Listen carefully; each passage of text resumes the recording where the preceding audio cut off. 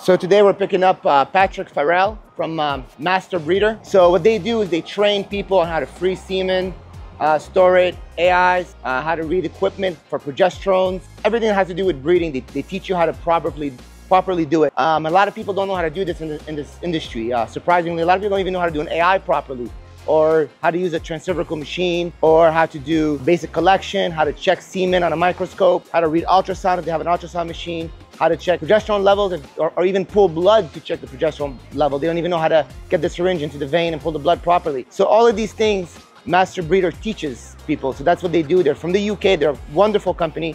So we're picking up the CEO, Patrick Farrell. So we're on our way to the airport. I like to pick up people in class. So I'm trying to figure out if I should take him the Brabus, the Aventador, or the Black Series to get him in. The only issue I'm having is I don't know if he has any bags. So it might be best to just pick him up in the Escalade, just in case he has equipment with him for the filming for today. So let's go. Let's get the Escalade. So we got to get to the back garage, put the SUVs in the rear garage. That's what we built it for. Yeah.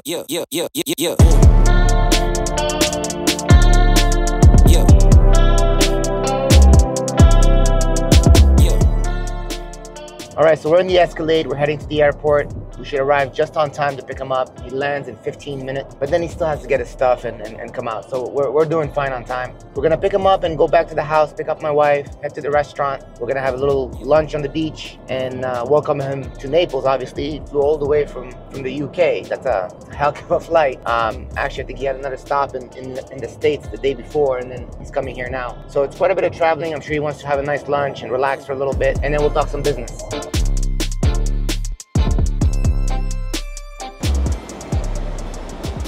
Patrick. Hey! What's up, Nate? There he is. Welcome home. How's things? You hungry? Oh yeah, let's get something to eat. Let's get some food. Thank you. You got it, brother. How's the flight? Nice, easy. Nice and easy, bro. Love this car. Go for it. Ugh. You used to this hot weather? No, where I come from, crazy. Ireland, we don't get this. We never get this. I know, I've been to Ireland plenty of times. Have you, I yeah? was stuck in a hotel 2 days because of a snowstorm.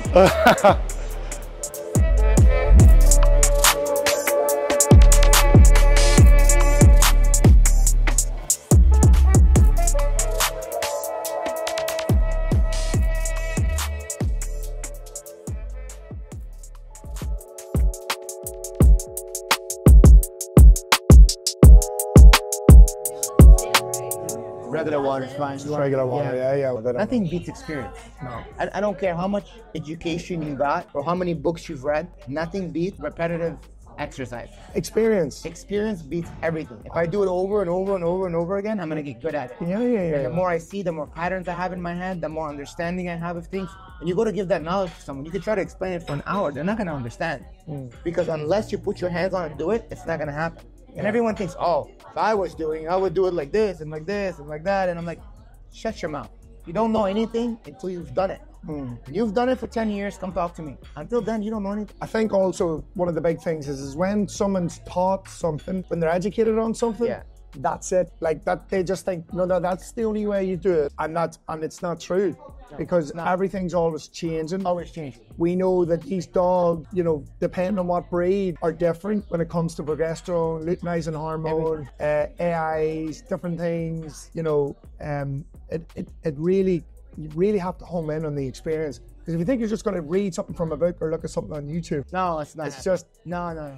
First, like I tell people all the time, and they always don't understand. They're like, oh, you're doing something wrong. No, I'm not doing nothing wrong. Let me tell you. Back in the day, I used to come home, my dog was pregnant. Literally, I used to come home and my dog was pregnant. I had one male, so I knew who it was. Right? They tied naturally. Try to get a dog to tie naturally today. It's not happening. Never. It's not happening. Well, it does, but it's not. To the point the dog smells the dog in heat and he comes up to me. Yeah. He's like, all right, do what you gotta do. Get your gloves on. Get your gloves on. Because that's all he knows. Yeah. He doesn't know. He's used to just getting collected. Yeah. So the dog learned the pattern and it started it's being passed on. Yeah, they might hum they hum from the side, they hum their head. They don't even know what direction to hum the dog in. Yeah. But knowing that is why the industry is so big now. Because if everything was just natural, then we would go, well, let's just make natural where we're from or what. But now, no, I see a dog and Australia, Japan, Mexico, Canada, South Africa, England, Ireland. I want that dog to be part of my program. And unless you know these things, unless you're educated on motility, progressive motility, morphology, velocity of semen, chilling, freezing, reawakening, thawing, c.e.o, unless you know all these things, in my opinion, your business is going to struggle and your program's going to stay the same. And something we just talked about was people look at their business as in my town or in my city. It's so small-minded. No, that's small-minded. It's ridiculous. Small-minded. And those are the cracks in it. Those are the ones who are always running their mouth like they Yeah. You know nothing. No. You know nothing. You're still at a very small scale. Until you get to that large scale, you really don't understand the entire story. You don't understand the entire formula to make this work properly. Yeah. And then things change. I haven't had a female make milk in 5 years. Yeah, I know. All my dogs are tube fed. It's the man-made. It's the man-made breed. And listen, we're in an industry now that people need to get to learn this more, because people are buying these dogs because they're trying to get into it, maybe from another breed, right? But they don't understand that these things can happen. They happen. That's the problem. You know? They don't understand that at all. The biggest issue I have with people is not understanding progesterone machines make a difference. Progesterone machines, you cannot compare a laboratory's machine that costs God knows what to your $25,000, $5,000, or $1,000 machine that you have. All different. Or your veterinarian's cheap machine that he never calibrates. And they don't understand brands of machine and why that makes a difference. And then they're like, well, my dog not getting pregnant. Or it was on her 9th day of heat. Forget all that nonsense. That is like shit that you learned in the 1960s when they didn't know their ass from their head. That's not how it works. That's not science. Well, back in the day, Bashar, it used to be put them in the kennel and leave them there for 2 weeks. Right, and then you didn't have to worry about it because they're going to deliver naturally. You didn't need to calculate for a C-section. Imagine you don't have the ovulation day and your dog goes into heat and your dog eats the day before, temperature doesn't drop, which all these things happen, but she's in labor, but you don't know that she's in labor because she has 0 signs of labor. And this happens all the time with bullies. And then they die inside her. And you still don't know that they died inside her because she's still acting normal. And next day you wake up, you find a dead dog with 9 dead puppies inside her. Because why? You didn't have a date for the C-section because you didn't know when she ovulated. You couldn't count the days to her C-section and you weren't prepared for it. You just assumed she'll go into labor, I'll have signs, I'll take her, and then it does not work like that. Do you think, right, I'll answer it after you, but do you think that people are shooting themselves in the foot because of what you just said? They get into these dogs, they spend so much money, and they've got the best intentions. Yeah, but they have no concept of understanding of anything. They don't understand reproduction. They don't understand reproduction. They don't understand reproduction. They don't understand progesterone. No. They don't understand semen analysis. They don't understand the difference between they don't know the difference between an AI, a transcervical, and a TCA. And a surgical. Well, you guys don't do surgicals in Europe, but you know, we do those here. But a TCI versus an AI. You know, and to why it's important in some cases. Some dogs have a reverse uterus. So they don't even know that's possible. They don't comprehend that. They don't get it. And those things are actually available. Like you just said, they're available here. There's actually one guy that does them in Ireland. I think there's one lady that does them in England. But here's the thing, because somebody sees you talking about it and they think, oh, I'll go, they go to their vet, they say, I want a surgical, and the vet's like, what do you mean? They can't comprehend, they look at something and they take it as gospel. I seen it on YouTube, I seen it on Instagram, so they just think they can watch something and mimic it and it's going to work for them. It's not how it works. It's not how it works. You have to have the proper education. Yeah, 100%. And you need to have the team. You need to work with the breeder. You need to work with somebody who actually knows reproduction. Absolutely. And at the end of the day, you can have the best dogs in the world. I say this to people all the time. You can have the best car in the world, the fastest car in the world. If you haven't got a driver, you ain't gonna make it. It's not gonna happen. It's not gonna cut it. So that's very important. So we're gonna discuss that later on. After we have some food and some stuff, and we'll get back to the house and discuss it. All right, bro.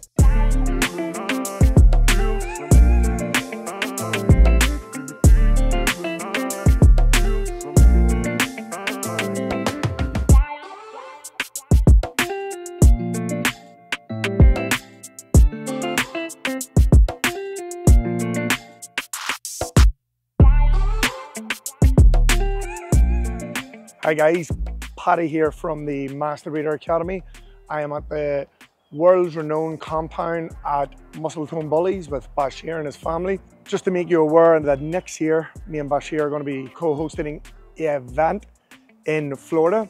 This year, we're doing a VIP event in Tampa. If you're interested, get in touch. One of the team will go through an interview process with you, see if you're a good fit.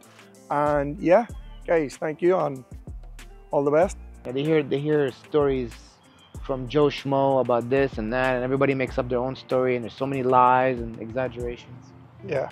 It's the world of gossip. You know what they say, right? Well, it's the world of dogs. It's the world in general. If you look back even in the Roman days, Marcus Aurelius said, stupid people discuss people. Yeah. The normal people discuss events, but intelligent people discuss ideas. So if we're sitting here, we're discussing an idea. We're discussing how can we, the business promote, how can we help other people improve The industry. their business. How can we help the industry as a whole? We're trying to help other people. We're giving ideas. We're discussing ideas. That's the intelligent person, someone who's sitting already at the highest level. Versus you got those who are sitting in the middle, who are more discussing the next dog show or the next video game or the next, DNA blah blah blah blah blah blah. Yeah. That's your average person. It's not a stupid person. It's just your average person and your average concept of entertainment. They're looking for entertainment. They're not looking to improve. They're just looking to enjoy and have fun.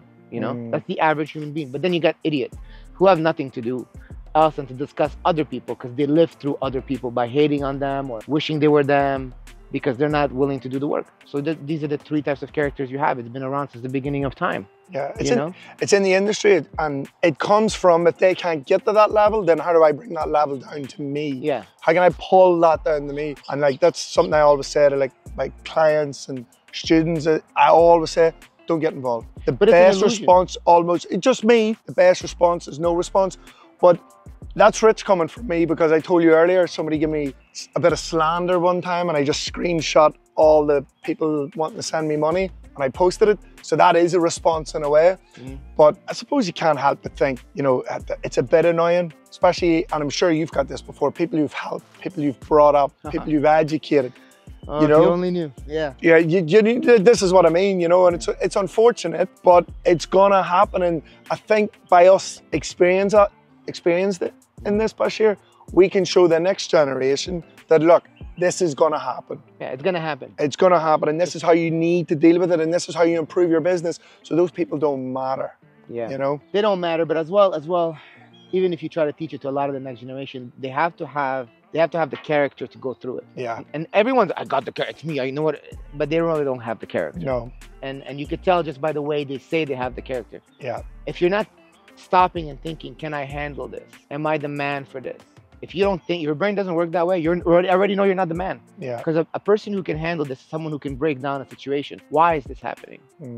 Well, how does it affect me? And how can I turn this negative into a positive? How can I make this work for me? Yeah. So if you're really concerned with opinions of people about you, you've already failed. Yeah. You already failed. 100%. 100%. So I think the biggest issue you have is characters. They're weak characters. And you just said it there now. It's almost like evaluating a situation that you can look at and go, how do I manage this? And for me, I knew that the people who would ever, slander or put down, those aren't my clients. No. Those people are never put money in my pocket. No, but those are your workers. Yeah, they're your workers. They're your PR team. They're your marketing team. They're marketing team.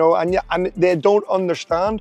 I think they eventually understand it. Or, they never get it. Maybe, but I think there's a smart person that'll chat to them and say, listen, none of you understand what you're doing. They still don't get it. Do you think? No, I know. I tested it. I put it to the test. At first, when they were doing it, I was very confused. I'm like, why are they saying these lies about me? Yeah.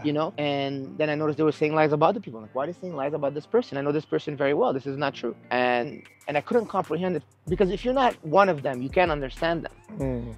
So for the longest time, I was confused. But then when I realized how every time they did it, I was making money, when I saw the pattern, I'm like, something's going on here. Yeah. Like, why would I concern myself with how they think of me when there's such a small percentage versus they're making this whole world get eyes on me while they're doing it? And when I realized that they don't go to sleep, and I told you that story earlier where they started talking crap on one of my posts. Well, for like a day and a half. The next day I woke up, 24 hours had passed, the evening had came, and they were still going. And so I literally scrolled back to the messages and look at the timeline. And it was literally over 30 some hours straight. They never went to bed. Like a handful of them just never went to bed. They just every minute to 5 minutes, then they would disappear for an hour, they'd be back again. It's like they never really went to bed. If they did, they slept an hour. So you couldn't find employees like that if you tried. No, and it's consuming their lives. They don't understand that you're consuming your own life. Go away, become more educated, associate yourself with people who are being successful in the industry, and you'll be a lot happier. But that's just what we have to deal with. So, Bashar, we have been speaking for a while, me and you back and forth. Obviously, I've had students in Ireland and the UK, and your names came up a few times. And then I get speaking to a guy in Australia who I thought, these guys, you know, they got it together. But I got confused because the guys in Australia, obviously we're out there, we've fantastic clients out there. We did New Zealand, we've South Africa, we're across the world in regards to our breeding. But what I come to learn was these guys who set up, if you don't mind me saying, like a £3-4 million compound. Yeah. They had muscle tone in their name. Your name kept coming up and it was associated with muscle tone. And I was like, but my students told me this guy's in America, but these guys I'm speaking to is in Australia. And then when I actually spoke to my friend Paul Kelly in Ireland, he says, no, those guys work together. Bashar's the guy with the dogs, he's the main man. And I was like, oh, so I need to speak to Bashar. So me and you spoke, I think, what was it? A year ago, maybe? Yeah, something like that. Yeah, like a year ago. Year and a half. And then we came back in, and then we were going to do this later, but you says, you're in Texas, get on a plane, come down and see me. You put me up in your house. Yep. Your wife made me the best old fashioned I've ever had in my life. Sure is. We had a meal on the beach, and now we're here. And you know what? Like, I think for people like us, it's just, we deal with so many clients around the world that this is normal to us. Yes, it's normal, correct. But if we can show these breeders, these veterinarians, whoever, give them the correct education, they could be doing this. Absolutely. They could be worldwide. I think this is a huge thing in that you're down doing this, and for the people who are watching now, they need to understand is that owning dogs is not enough, because if you have to manage the income in and out and all the expenses. If you're paying for a vet every time your dog, you know, needs an AI, you're paying for outrageous amounts for progesterones, if you're paying for blood being pulled to doing tests, if you're paying for, you know, freezing semen or collecting semen and shipping semen, you're not doing these things yourself. Scanning. If you're not cytology, all these things. All these things, it adds up, and it adds up, especially when you're doing it at a big scale like we are now. But even on a small, especially on a small scale, because your profit margin is smaller. Yeah. It adds up, and it adds up to thousands of dollars a year. More importantly, you become not the most educated breeder. So if I were to come to you and you're like telling me, oh, you know, I'm selling this dog for $10,000, but I'm having a conversation with you about basic things and about breeding, and you don't even understand the terms, you don't understand how it works, you couldn't perform it if you needed to. It makes me question, why am I buying a product from you? Like, how do I know you know what you're doing? Because anybody can just buy 2 dogs, take them to a vet and do a breeding, you know what I mean? But you should know how this works. You should know your ins and out of your business. 100%. My father told me a long time ago, whatever you do, learn everything about it. Know it from head to toe and backwards. Be able to do it with your eyes closed, and then go do it. Yeah. Don't touch it until you do. Totally agree. You know? So once you understand, then you go do it, and then build a bunch of experience before you open your mouth. So you have to build experience. So for years, we did breedings, and people talked and thought. We never said a word. We never educated anyone. We never taught anyone anything, because I considered myself a student for the first 15 years of my life, a student of the breeding business, of the American Bully. 100%. As I was creating the line, I was still a student myself of my own art. Yeah. And until I figured out how to, you know, master it or lock it, thanks to God, I didn't consider myself a master at it. And that's where you come in with your name, right? Yeah. Master breeder. Yeah.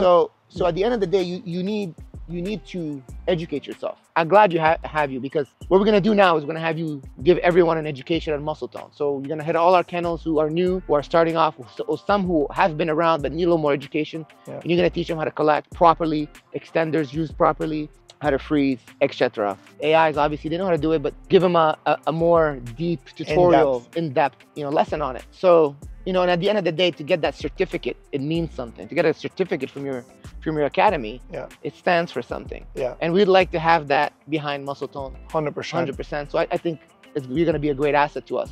Thank you. I 100% think that. Thank you. And I think any breeder who can benefit from you guys will announce your website on the thing, so they can reach out to see you. Look, we've talked about it. You know how important it is, and you said something there. You were in your own lane. You were doing your own thing, and for years that's what I done. I had one dog. That dog took me around the world. The reason I have 500 students today is that one dog. His name's Gatsby. He's retired now, but that dog, very famous dog, by the way. Very famous. But the thing is, like, if I didn't know how to ship semen, if I didn't know how to free semen, if I didn't know how to hold myself accountable and be professional, people wouldn't work with me. People would be like, listen, no. And even to this day, if I ring you up and I say, Bashar, I need semen tomorrow, and you say to me, yeah, you know, I'm going to go to my vet. I'll be like, what do you mean you're going to your vet? Like, are you not that professional enough to be doing this yourself? I need it, like, you know?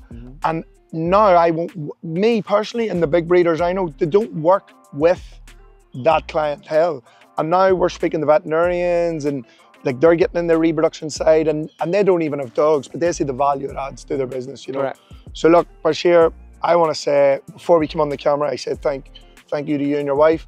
To take me to your house, to you know, let me stay here for a couple of days. Absolutely. Meet all your dogs. And before I go, everyone knows that, you know, the type of dogs I'm into. I seen dogs today that I've never seen before. Like, never. And I'm not just saying that because I'm honest when it comes to dogs. If I don't give you my opinion on dogs, I probably don't think they're great. Fair play to you, mate. What you've done, how you've created this industry inside of what everyone's trying to do, and it's incredible, mate. So listen, fair play. I'm honoured to be, you know, working with you, and I look forward to the future. Thank you. Thank you. I appreciate it very much. Gentlemen. Thank you. Absolutely. Hi guys. Patrick Farrell here from the Master Breeder Academy. Guys, we are the world's largest one-stop shop when it comes to your education, but also your equipment when it comes to reproduction. We do everything from AI kits to AI education courses, progesterone testing machines to progesterone testing education, and that's right across the board. May it be cryo tanks, teaching of freezing semen, cytology, semen analysis, everything when it comes to the equipment and everything when it comes to the education. Fully certified courses at Master Breeder Academy, guys. If you'd like to get in touch, hit us up on our website at masterbreeder.com or hit us up on any of our socials at Master Breeder Academy. Thank you.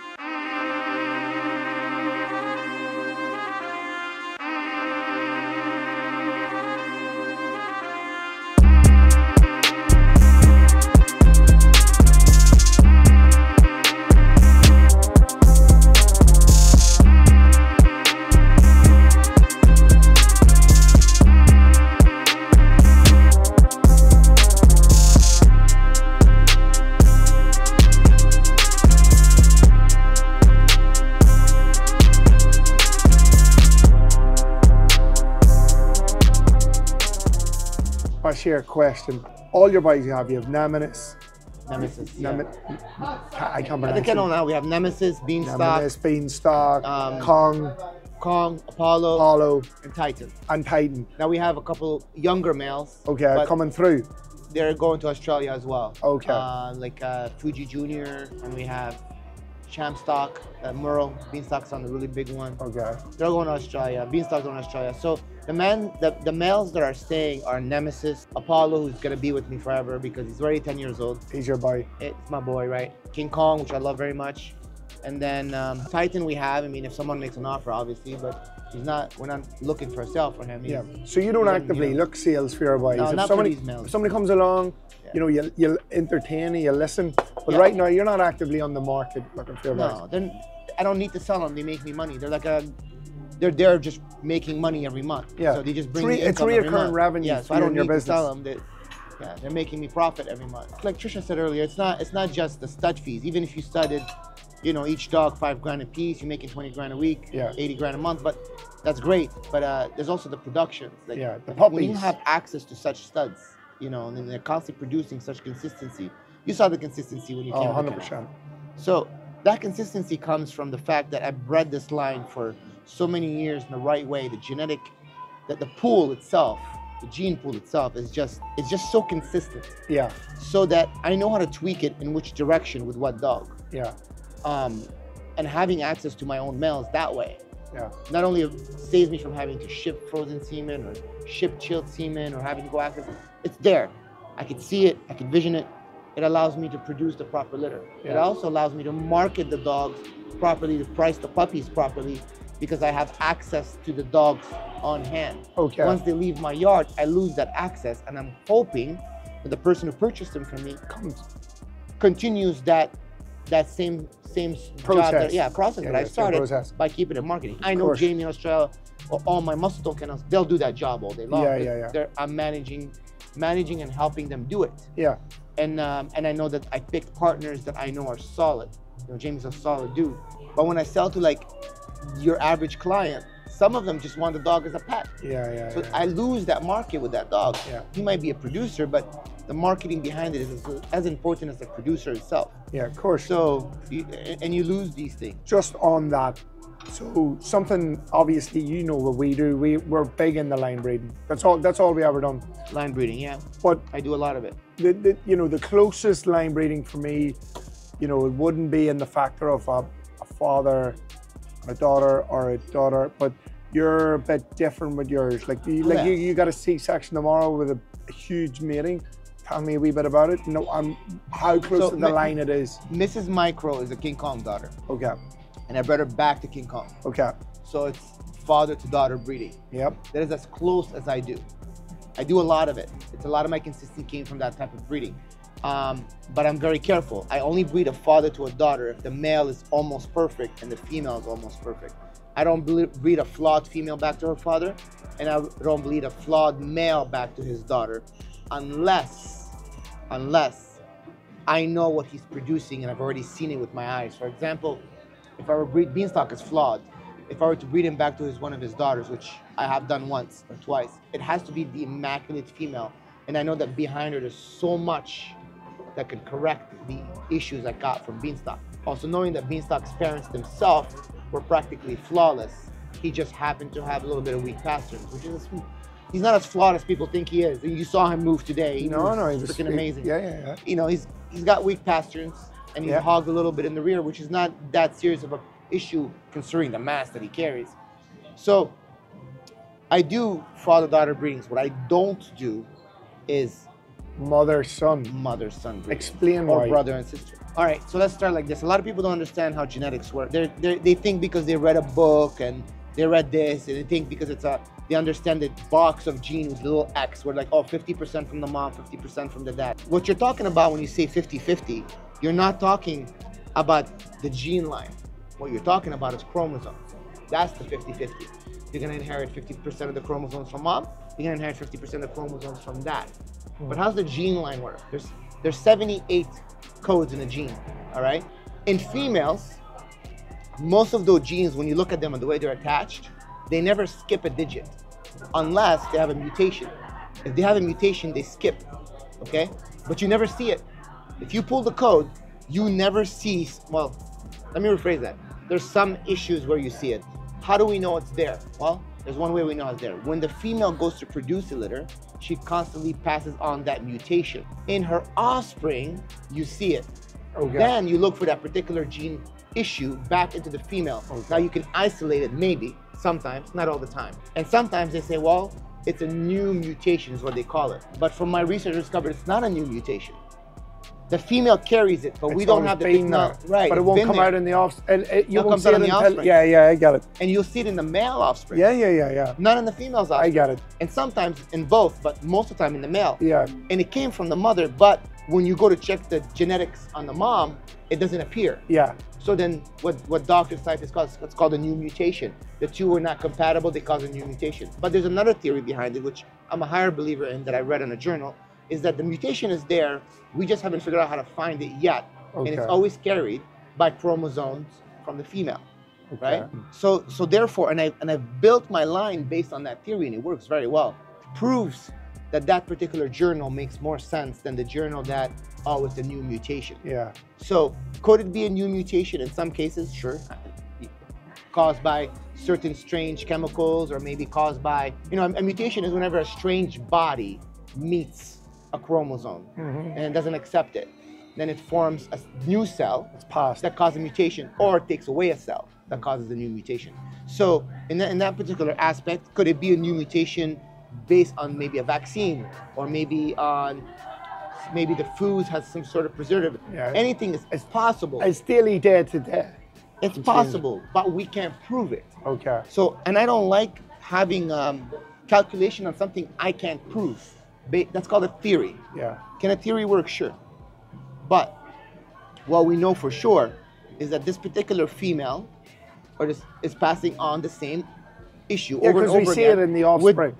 With different males. Yeah. Okay. But yet, when you test her, there's nothing wrong with her. Yeah, I understand. Right? Yeah. So which theory makes more sense? The journal that says to me, hey, it's not a new mutation, it's a chromosome that's there, but you can't see it. Okay. It's recessive, but we can't see it. We don't have the technology to see it. Yeah, to assess the gene. Or versus, oh no, it's just a new mutation, they're not compatible. It's not that they're not compatible, it's the female herself. She keeps passing it on. Okay. So now, let's first say I did breed her to a male and I got lucky. And I call it lucky, and she didn't pass it on. I end up seeing that same issue with her daughters passing it on with a different male, completely different. I can't keep saying to myself, oh, it's constantly reproducing a new mutation. No, I need to eliminate all of that female's line. I get it. So why do I never breed a daughter back to her son? I had these dogs for now, I don't know, 12 to 16, maybe some 18 generations. I've personally had hands on the dogs, and I know what I did and what I didn't do with which dog and what dog and how they were all put together. So I know the dogs that I eliminated from the pool because I know they were bringing me bad stuff. Got rid of all the stock, even if they were like 5 generations back. When I realized it, I was like, you all gotta go. Start it over. And it's a lot of things a lot of times people don't do that. They're like, oh, I'll keep fixing it. No, there's things you fix and there's things you get rid of. But hold on, that theory's fine. But then surely, in order for you to see that in the offspring, you would have to breed the daughter to another dog. You have to breed it to more than one male. Yeah, exactly. And that's how it started. Right, yes. Okay. Originally, that's how it started. Okay. I was told, oh, they're not compatible. Yeah. This is the old theory back in the mid-2000s. Yeah. So I'm like, all right, I'll breed it to another male. But then I get the same problem. I got you. And another one. And I had this issue. Are you solely focusing on the female, though? Well, at that time, I'm realizing that it's coming mostly from the mom. Okay. And not from the male. But are you still finding that? No, because I cleaned it up. I don't have that issue anymore. Okay. I haven't had that issue in over a decade, but that issue is very common. And always people like to blame the male. Now, there's another thing. I would agree with that. Yeah. I would actually agree with that 1,000,000%. Scientifically speaking, most recessive genes that cause autoimmune diseases, for example, a low immune system that would cause a problem with skins like demodex. Skin or paws and ears. Or a problem with atrophy. Or like spinal atrophy. Always comes from the female. Always comes from the female. Males can carry it.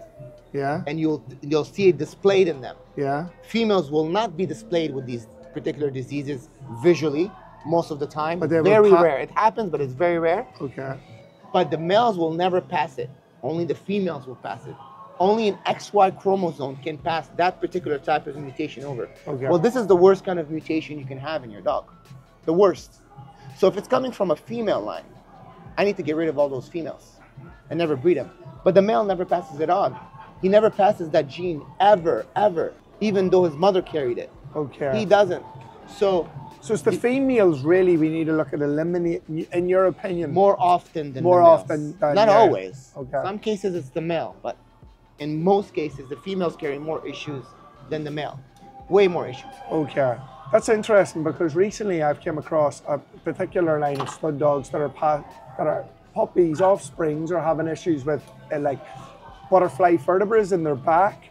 So when you say this, that makes more sense what you're saying. I think that just is an experience of mine in that particular line that I found butterfly vertebrae in the male's offspring. But now that you say that, that makes, you know, I'm going to look into that more. It's interesting. Yeah. And I always found it interesting in another aspect too, is that a lot of people call their bloodline after their mouth. Like, I hear people say, oh, Magoo blood, Magoo blood, Magoo blood. Okay. There's no Magoo blood, it's Muscletone. Magoo's not made of one dog. Muscletone is not made of just Magoo. Muscletone's made of 15, 16 different main dogs that we built on, right?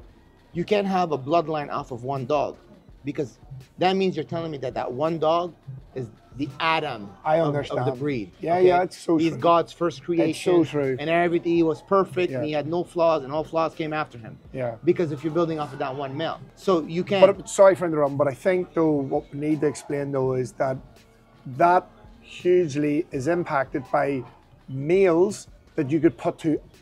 There's males out there that you could just put to any female, and because we base 99% of a success is on its looks, there is males that you could put on the ugliest female in the world and they'll produce good. Beanstalk will do that all day long. That's what I mean. But appearance is not everything. No, I know that, but that's my point. Yeah. This industry bases on visual, but we know that there's a lot more to it than that. So these are like very important things that breeders don't understand. If you told a breeder to name you, if you told a breeder how many chromosomes there's in a gene code, they don't know. But if you told them what is it, draw one down. Just draw a blood But hold gene. on, They don't know how to draw. even if we don't know do that, anything. even if we just sit here and have this conversation, let's be honest. Yeah. Can you have this conversation with most breeders? No, you cannot. They don't know what's going on. They don't know. But that's where you come in. Yeah. So yeah. I mean, I think that is also why they don't succeed, because they don't have understanding of things. Their breeders are obsessed with one thing: a drawing that they saw on the internet or in a book. I agree. And they're like, that's what the dog is supposed to look like that and picture. That's it. This is what it's written in the AKC or the UKC or the ABKC. First, that was written by a breeder, not a professional scientist or anyone who understands anything about skeleton or health. It's just the idea. They saw a dog, that dog won some shows, and they're like, oh, we're going to make all the dogs look like that. We're going to base it around that. We're going to base it around that. We're going to pick this dog, and this is what we're going to base it on, because he won so many shows. Yeah. Especially in the ABKC, like where we had, a lot of these guys have never been in the AKC round or the UKC. They think it's like they breed for all these healthy dogs.